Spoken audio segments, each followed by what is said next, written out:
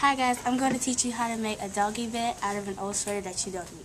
First, you're going to tuck your neck in and start sewing it, and I've already sewn it, but there you go. Okay, so now that you have sewn from armpit to armpit, just like this, you're going to flip it on the right side. You don't want to see the chalk line that you have, so you're going to flip it on the other side. And now we're going to stuff from arm to where it's in the center, and you have to leave some stuffing in the arms so you can wrap it around. So you have to get the stuffing, and you can get it from Walmart. It's real cheap.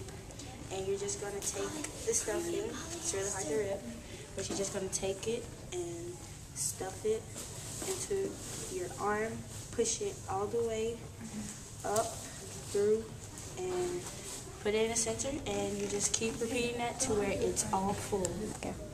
Now that you have stuffed the arms, you're going to sew your hands. Like I stuffed one inside of each other, and you just sew that into there.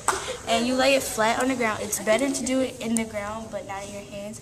So you do that, and you're just going to start sewing it down. You can do the whip stitch or whatever stitch you do. Now that you have this all sewn, you're just going to go ahead and stuff it. And I kind of ran out of stuffing, so I just used this very old sweater that I didn't need anymore. Same way how you make the dog bed. And you're just going to finish it off with a whip stitch. Alright, ready, Cynthia? No.